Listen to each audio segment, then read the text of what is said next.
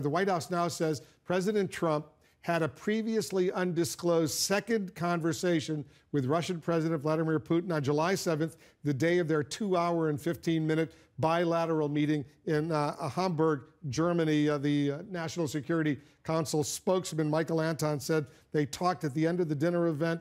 Quote, there was a couples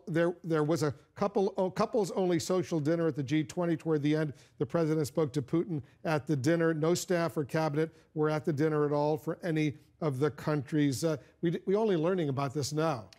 Wow. That do we know how long he met for? Does that?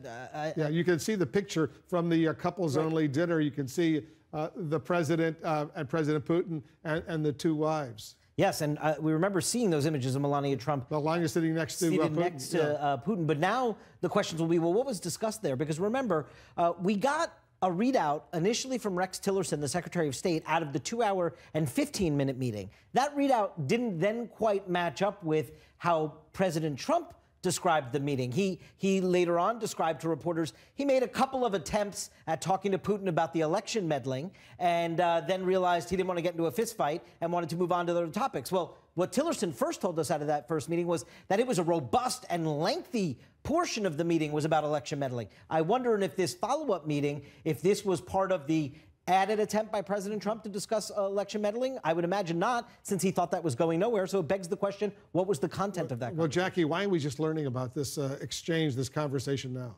I can't believe the White House would keep something like this from us. I mean, any contact with Putin, you'd think, would be disclosed at this point because of all the speculation with Russia. But this White House is not transparent, and this apparently is another example. And you have to keep wondering, why are they putting themselves in this position?